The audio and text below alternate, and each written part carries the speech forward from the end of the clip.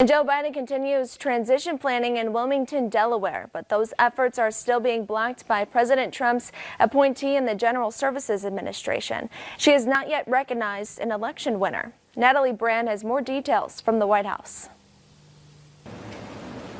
President-elect Joe Biden will be speaking with a bipartisan group of governors today as the coronavirus surges in nearly every state.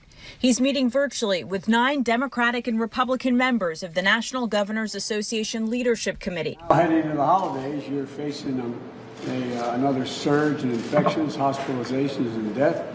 And it's putting huge pressure on your hospitals and your doctors, your nurses. The president-elect stepped up his calls for the Trump administration to allow for the formal transition process to begin, emphasizing the delay could hurt his administration's ability to fight the pandemic. My transition team hasn't been able to get access to information we need to be able to deal with everything from testing and guidance to the all-important issue of vaccines, distributions, and vaccinations. The White House Coronavirus Task Force is expected to meet this afternoon for the second time this week, as health officials are urging more to be done to slow the spread. CBS News has learned some current and former government officials have had limited discussions with the Biden transition team, even as President Trump continues to fight the election results. In Georgia, the Secretary of State says the audit of votes there has shown no evidence of widespread fraud. The recount being done in Georgia will tell us nothing, because these fraudulent ballots will just be counted again because they wouldn't supply the signatures to match. The Trump campaign is also seeking a recount in 2 Wisconsin counties Mr. Biden won. And in Pennsylvania, the president's legal team revised a lawsuit challenging 1.5 million mail-in and absentee votes. A new poll shows 73% of Americans believe President-elect Biden won the election, but nearly 70% of Republicans surveyed say they're concerned the election was rigged. Natalie Brand, CBS News, the White House.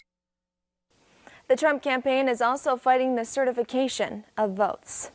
And thousands of service members with post-traumatic stress disorder will have their less than honorable discharges reconsidered.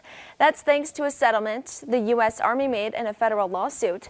The lawsuit covers veterans nationwide who did not get fully honorable discharges because of minor misconduct, blamed on undiagnosed PTSD and other health conditions. Veterans say their discharge status prevented them from getting military-funded health care and other benefits. And Hurricane Iota has left behind a trail of destruction in its wake in Central America. At least 4 people were killed after a landslide in Nicaragua. Thousands of homes were also destroyed. It hit as a Category 5 hurricane on Monday with winds of 160 miles per hour before weakening as it moved into neighboring Honduras. Authorities have confirmed more than 24 dead there. Central America is still reeling from the impact of Eta, another major hurricane that hit 2 weeks ago. And coming up on Valley News Live at 4, the pandemic is taking a huge economic toll, but you have options if you're strapped for cash. We'll have the details next.